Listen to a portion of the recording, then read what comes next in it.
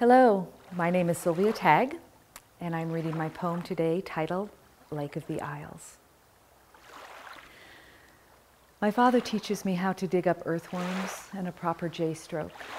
He's wearing flannel, not pinstripes, sipping water, not gin, and it is just us, heading out early in a sleepy red canoe to catch sunfish and crappies. Waves knock on aluminum sides as we cast, spin, plunk, reel. Slitting bellies and scooping out guts, we prepare the catch.